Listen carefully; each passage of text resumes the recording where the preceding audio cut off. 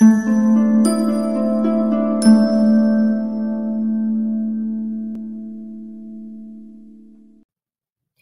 everyone, and welcome to another video by BioTeach, this time focusing on the types of microscopes that you need to know about for the A-level biology subject. You will all be using optical microscopes in the labs to carry out practicals and probably study some histology samples when learning about the cell topic. The microscopes that you'll be using are also known as light microscopes, and they are a very important tool in biology. Using them correctly is also an essential skill.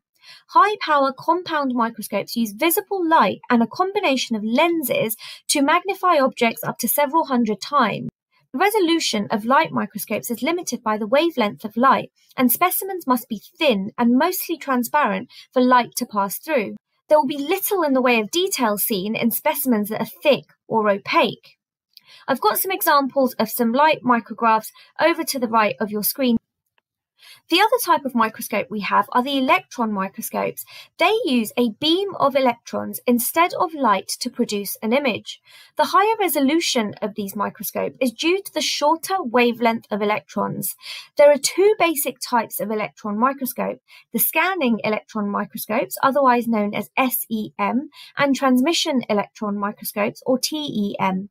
In SEMs, the electrons are bounced off the surface of an object to produce detailed images of the external appearance. It scans a sample with a beam of primary electrons, which knocks electrons from the sample surface. These secondary electrons are picked up by a collector, amplified, and transmitted onto a viewing screen or a photographic plate. This allows the production of a 3D image. A microscope of this power easily obtains clear images of very small organisms such as bacteria and small particles such as viruses. The image produced is of the outside surface only, and you can see a couple of those SEM examples on the screen now. TEMs, or transmission electron microscopes, produce very clear images of specially prepared thin sections. Electrons pass through the thin specimen and are scattered. Magnetic lenses focus the image onto a fluorescent screen or a photographic plate. The sections are so thin that they have to be prepared with a special machine called an ultramicrotome, which can cut wafers to around 30 thousandths of a millimeter thick. It can magnify several 100,000 times. Both electron microscopes will give you high magnification and high resolution. And this is due to the shorter wavelength of electrons. You must remember that. So I wanted to ensure that you guys had an opportunity to look at some past paper questions to see how you would word some of the answers. So this one over here that says contrast how an optical microscope and a transmission electron microscope work, and contrast the limitations of their use when studying cells. Now, this particular question is worth 5 to 6 marks. And what you essentially have to talk about are the differences between the two of them and also their limitations, so how each of their disadvantages are different from each other. So if you can just pause this video right now and have a go at writing down some of your thoughts, then you can press play when you're ready to check your answers. So if we look at the marking scheme, the first thing that I want to alert you to is the use of the word "and."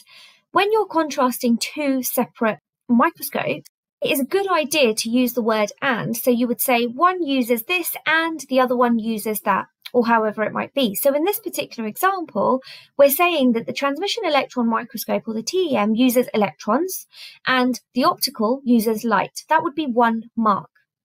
The next point is talking about the resolution. So TEM allows a greater resolution. Please don't say the great resolution, because in comparison to the optical microscope, it is greater. And remember, the question is asking you to compare. And in relation to the greater resolution, you could talk about how smaller organelles can be observed better or in greater detail. And you can also name those cell structures. Remember that transmission electron microscopes view only dead specimens, whereas the optical microscope can view live specimens. And the optical can show some of your specimens in colour, but the TEM does not show in colour at all.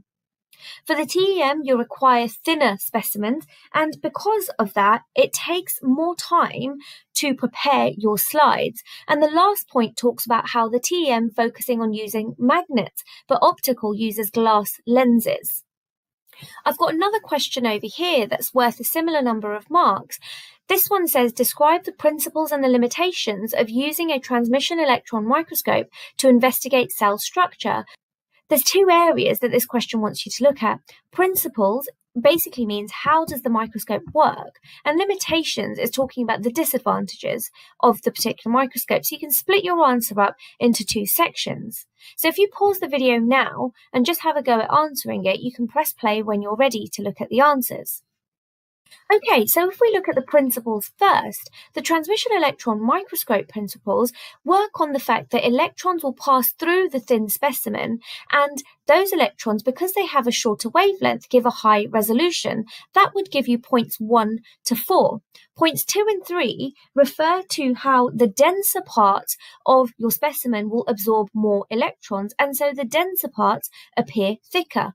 This is quite a good point to note down as part of your revision notes. Please note that you can only get a maximum of 3 marks by talking about the principles. The other half of the marks will come from talking about the limitations.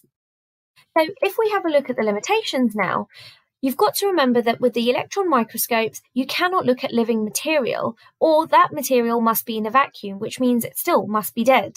The specimen also takes a lot of time to prepare, and it's got to be very thin, so that can also be a limitation that you talk about. As part of that, you could talk about how there's a complex staining method or a long preparation time, and how the image is not in 3D, only 2D images are produced.